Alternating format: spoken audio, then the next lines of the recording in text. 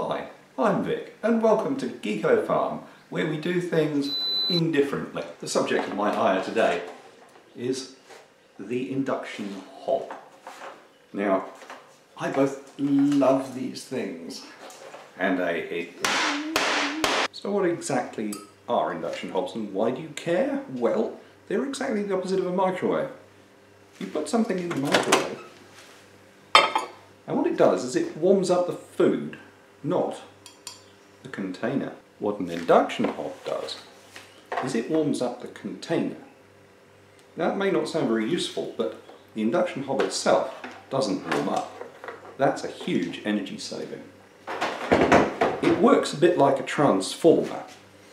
You know, things that convert voltages in the power station and sort of big bricks that hang off your little laptops. Well, transformers are usually used to convert a voltage from one level to the other, but they do have another purpose. And what they can be used to do is to sort of concentrate the power into a place where you want it. Classic point being the archetypal arc welder. Power goes in here at the back, goes to a transformer, comes out under control at the front. The transformer allowing you to put the power exactly where you want it. Now I'm going to be alright. You're probably going to want to put these on. Yeah, that's better. You may recognise this trick from cutting aluminium foil with a car battery. We've just upped the ante a bit.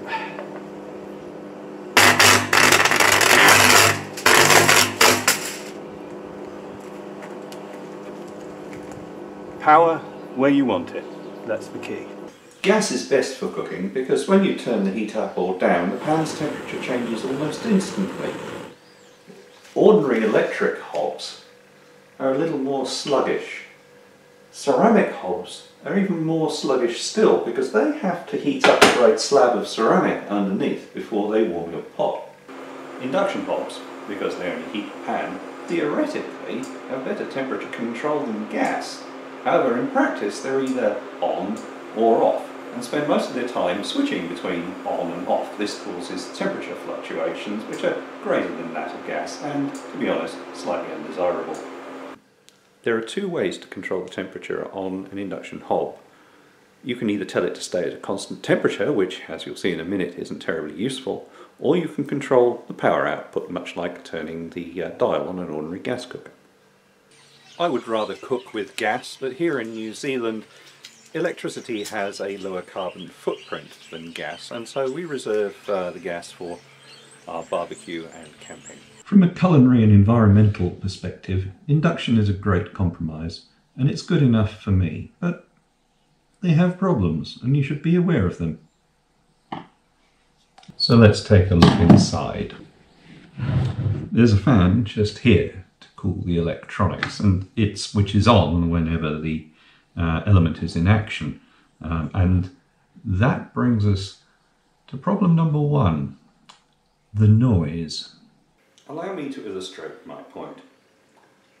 I turn the thing on and it beeps. But I haven't actually turned it on. I actually have to push this button to power it up. Another one. And then I have to select whether I want temperature level or power level. And then I have to select the power level. With me so far, and it beeps on its own because it hasn't got anything on top.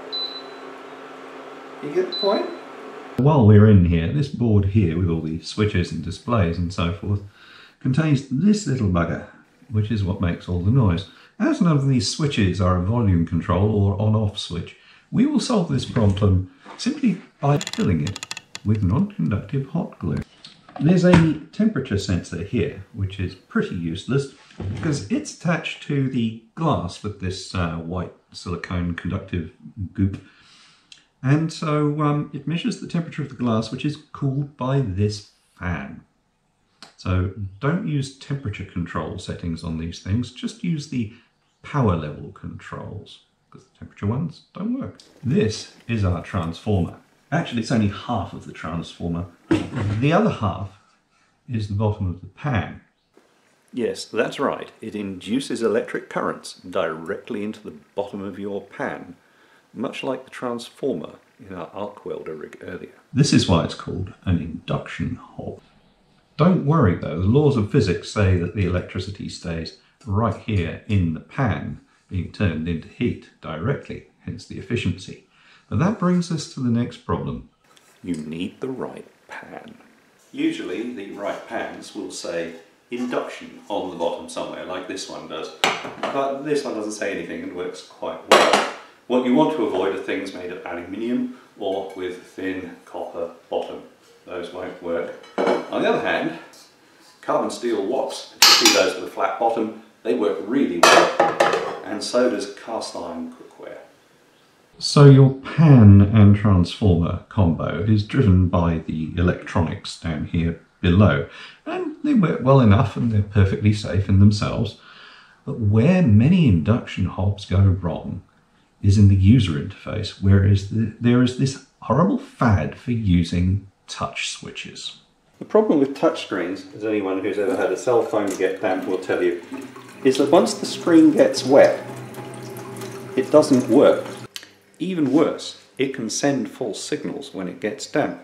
Here's what happens when I wipe the controls with a wet cloth.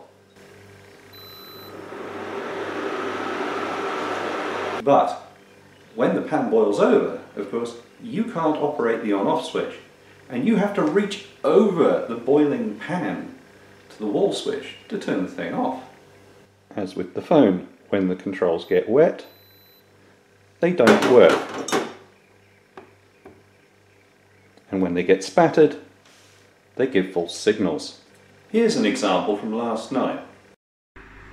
Okay, and here is why induction hobs with touch sensitive, like capacitive switches are dangerous. The pan is ever so slightly spitting at the edge here. The droplets are falling on the touch sensitive controls and adjusting the temperature. Now, how could this possibly go wrong? So while I think induction hobs are great, I would not suggest getting one with touchscreen controls. Get one with clicky button controls like that. In fact, I don't think ones with touch sensitive controls should even be allowed to be sold.